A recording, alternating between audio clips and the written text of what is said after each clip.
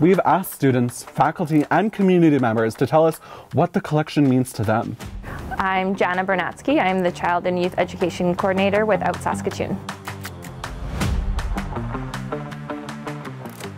There's a deep and rich history of queer culture, not just across the world, but in Canada as well. I think it's long forgotten, especially with queer culture in the prairies.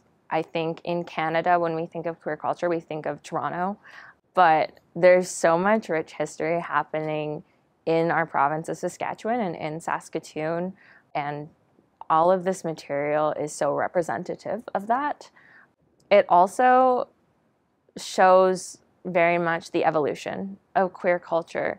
As someone who was born in 1999, the queer culture that I'm surrounded in is different in a lot of ways that this material represents, but you can also see the connections and how it has evolved, which is so fascinating, and I think can really encourage people to feel comfortable and confident in their identities when they feel connected to the history of it all.